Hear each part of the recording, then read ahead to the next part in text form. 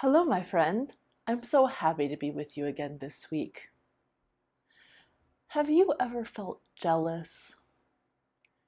Maybe someone had a toy that you really wanted? Or maybe your friend was playing with someone else and you wanted that friend to play with you. Being jealous is not a very nice feeling. It doesn't really feel good at all. But it does tell us what's important to us. If we're jealous about something, it means we really care about it. This week, a special friend of ours is going to tell us a story about a man named Saul. Saul felt very jealous because of all the people who were following Jesus. But then something happens, and Saul has a change of heart.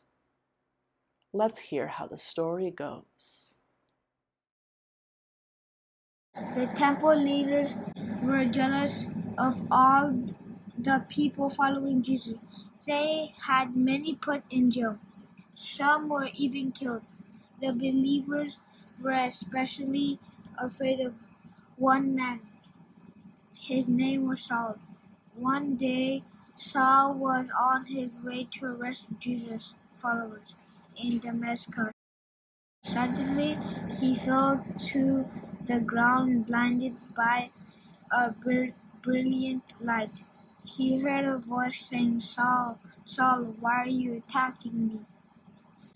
It was Jesus speaking to him.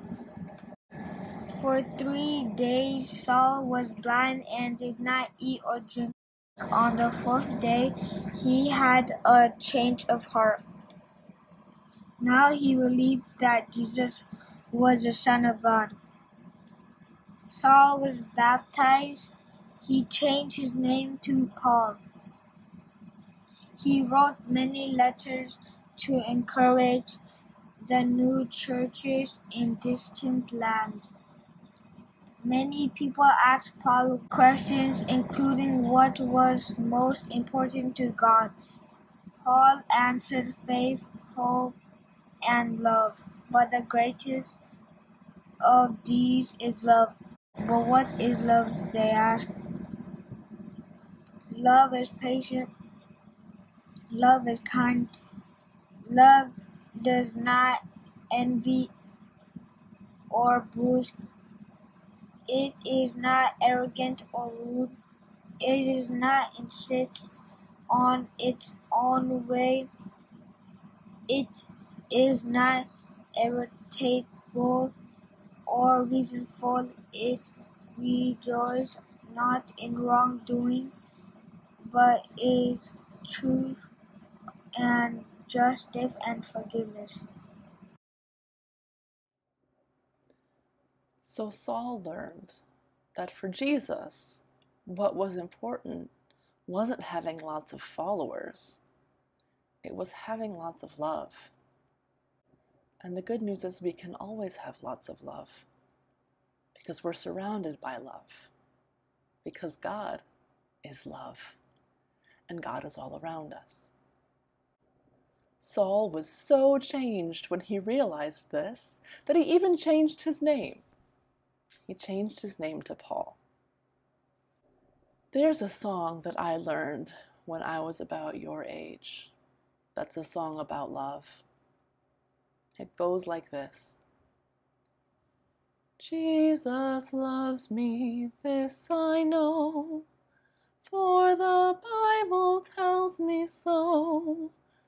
Little ones to him belong. They are weak, but he is strong. Yes, Jesus loves me. Yes, Jesus loves me. Yes, Jesus loves me.